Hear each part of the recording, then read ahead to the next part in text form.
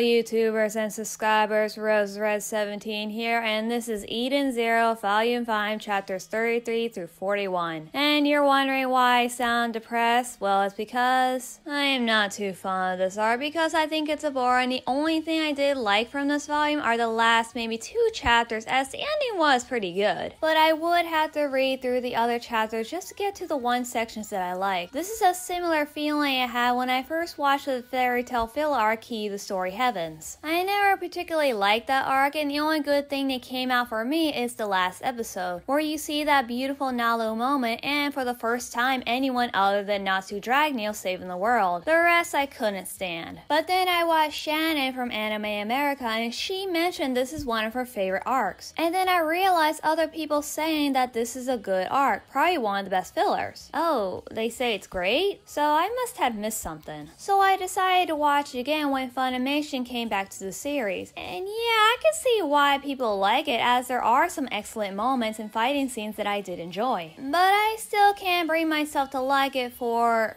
reasons. It's the same exact feeling I had for this volume, and once I reread each chapter, I'm not going to talk about it too much until I get to the good one, which is the last chapter, so here we go, I guess. So the beginning of this volume is chapter 33, with Shiki on top of the building that's disappearing in the background. There's a fight going on, Shiki gets his hair cut short, thank God, because I think it looks better that way. The bad guy attacks the crew, yeah, I forget his name, so I'm just gonna call him Scythe Guy. He attacks the team, and then Shiki attacks Scythe Guy by throwing a broken tower at him. But Scythe Guy split the building tower in half as he mentioned Drake and Joe and a woman named Maria, and then retreated. Honestly, Scythe Guy is kind of a boring character to me, and if I ever see a rematch between him and Shiki, I will no doubt skip the whole battle scene. The villagers thank the crew for getting rid of Scythe Guy, even though he left on his own. Shiki and the others find Herman at the end of the chapter. Shiki introduced himself and willing to take Herman back to Eden Zero, but Herman refused to go because she'd rather stay in the digital world than live among humans again. Okay, this is what I'm talking about here. The main characters find someone essential, and that individual doesn't want to leave because of practical issues. Now, I was not too fond of Herman at first because of her insubordination, but after reading all these chapters and getting her backstory, I understood why she's acting cold towards the crew. But we will get to her story after reviewing through the other chapters, which I am willing to skip and go straight to the climax where the exciting chapter is. But if I did that, I will have regrets for the later volumes, so for that, I will press on. The crew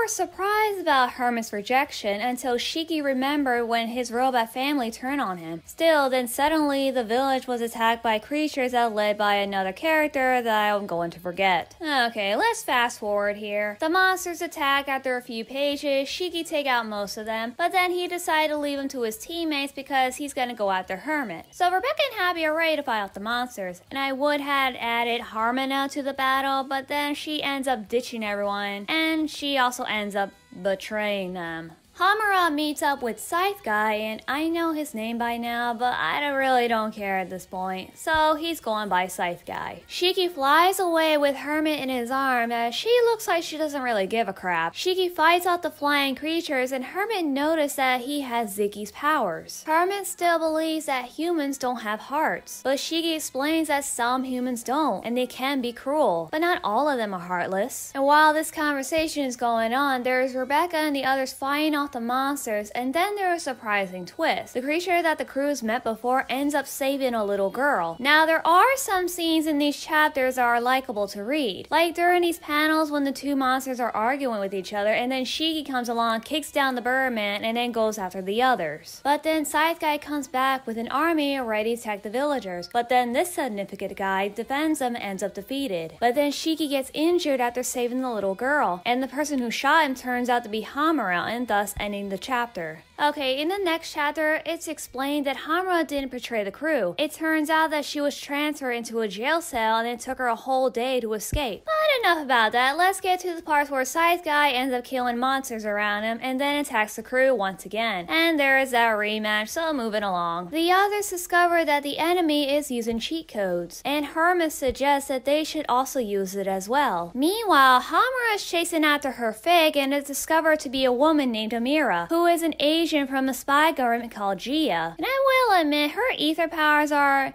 impressively interesting. Her target is Drake and Joe, and she disguised herself as one of Scythe Guy's allies to gain information. But now that her identity is discovered, she's willing to take down Hamura. But this sword woman isn't going down that easy, as the bullet she used to shoot Hamura, it reflects back at her, but she managed to log out before the shell touched her. Now, it isn't explained how Amira's ether gear works in these chapters, but it is explained later on in the series, but I will like to explain it now because why not? Her power is sort of like a mirror, where she can change herself into any person she comes in contact with, their appearance, their personality, and also their memories. To me, that is pretty cool, but also kind of creepy in other ways. But enough spoiling, back to the current chapter. So to take down Scythe Guy, Whis decided to cheat by using his ether gear, knowing he'll be banned from the game. But Whis never pictures herself as a gamer. As Shiki is getting thrashed by Scythe Guy, Waze tried to decode the program, but then Hermit badmouthed about his skill to program as she used her own skill to take out the foe by removing Scythe Guy invincibility program and then turned Shiki into a monster. Okay, now we're getting somewhere, and it's also kind of funny that both Hermit and Scythe Guy are equipping and undoing Shiki's armor, and he's just standing there looking confused. It also seemed to equip Rebecca in a bikini. Oh, come on, really? But then Scythe Guy used a cheat code that Hermit can't seem to stop, so Shiki used his own ether gear and the power of friendship. Okay, I might have gotten a little carried away with that, but we all know that speech is going anywhere. Hermit explains that Shiki's ether gear is more powerful than the planet's defense system, and even if Scythe Guy absorbs the planet's defense state, it wouldn't be enough because its defense is less than 1,000. Shiki's gravity ether gear is higher than that, and so that is how the enemy is taken down. Not a bad comeback in this chapter, and seeing Hermit's ability to programming is pretty awesome. The village is saved, Hamura returns, and the Beast Guy is still alive, and Shiki stares at Hermit asking her to come home to Eden Zero. Okay, now these are the chapters that I have been waiting to talk about, and it explains Hermit's backstory and her issues with humans. In chapter 39, we see a flashback of Ziggy and the Shining Stars. The Demon King gave the girls their freedom, and Hermit decides she wants to help the human race. In the present, she wakes up, falls to the ground due to lack of strength, and then wanders off into her own privacy as they notice that her heart didn't come back with her. The others come back as well, and after the conversation about Hermit, they get hacked by a hacker who turns out to be the Scythe Guy from the digital world and takes control of the ship, which told everybody that Hermit is the only one who can stop the hacker, but because of her mental state she refuses, and so Shiki and Rebecca are willing to go talk to her. Now here is where the story of damaged little Hermit begins, and honestly, it's a dark and sad one to the point where I felt sympathy towards this character. She wants to help the humans as it makes her happy, but only to get backstabbed by the people that she helped as they were using her to create a cannon to destroy a planet where the robots live. The crew on Eden Zero wanted to stop the ship from blowing up as they tried to repair the damage, but they had no luck. Now the last chapter of the volume is both disturbing and heartwarming. First off, the problematic part is seeing Hermit in pieces as she's being used as a test subject. Imagining this happened to a human being. There are people out there that use other people as a test subject, and it's hard to watch. In the end, she's found by a government army, but then wanders off not looking back. Now for the heartwarming part of the chapter. Rebecca starts off talking to Hermit about everyone on the ship cares about robots, and told her about what Shiki said to her, that he doesn't see people like robots or humans, he looks into their hearts. Now it's Shiki's turn to speak. Even though he admits he does not understand what Hermit went through, but her tears are the reason that Shiki isn't giving up on her. He doesn't care if she doesn't trust him, but he told her to trust herself and to ask her what she wants to do. And with those tears shedding, she said she wants to be friends with them. This scene almost made me cry myself. After learning what happened in the past, in those friend speech turned my feelings towards Hermit from dislike to favorite. And now it's time for the funny part. Hermit activates her programming ability as she tricks the hacker into thinking it was a cannon when it was actually fireworks. In this panel, we see the crew giving out silly financial expressions. In the end, they all laugh and Hermit's smile returns. This ending gave me back my own smile after reading the boring chapters of this volume. But like I said before, I didn't like the volume to begin with, as it seemed promising at first, and it gave out a satisfactory ending. But in the middle of it all, it just seems dull. I know I mentioned this before at the start of the video, but this volume reminds me of the fairy tale filler arc Key to Story Heavens. When I saw the first episode, it seemed promising enough for me to give a chance to watch it, and maybe even like it. But after 4 episodes later, it just ruined it for me. Because in the middle of it all I see are the guildmates splitting up to go on a treasure hunt to find ancient items until they found that they were not supposed to find the items after discovering what they will do. They did all this because of the emotional, in denial damsel in distress who wants to succeed the will of her deceased father, but ends up being betrayed by the one family member she has left, gets kidnapped to be used as a sacrifice. Yeah, my problem with that arc was Lucy herself. I know she isn't my favorite character in the series, but after watching Phantom Lord, I started to see a side of her that inspired me. But that arc just seemed to ruin her character, and I always thought it wasn't her best one, but what saved it for me is what she did at the end. These are honestly one of my favorite moments in Fairy Tail, and reason because this is the first time someone other than Natsu that will save the world, and having that Nalu moment is one of the best one I've seen so far. Now with Eden Zero Volume 5, it's the same way, where it starts out where you think you're going to have a fun book to read, but won't get to the good parts until the end, because in the middle of it all you just see everything that you don't appreciate. I can skip a lot of this and won't miss a thing,